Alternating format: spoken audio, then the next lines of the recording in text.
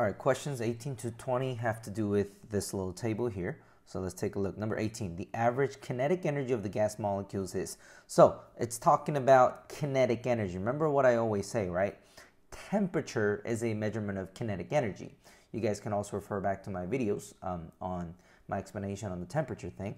But kinetic energy is basically temperature. And if you take a look at all these three containers, A, B, C, well, it's all at the same temperature of 27 degrees Celsius. Since they are at the same temperature, the average kinetic energy must all be the same, and that's why answer choice D, the same in all three containers, is correct.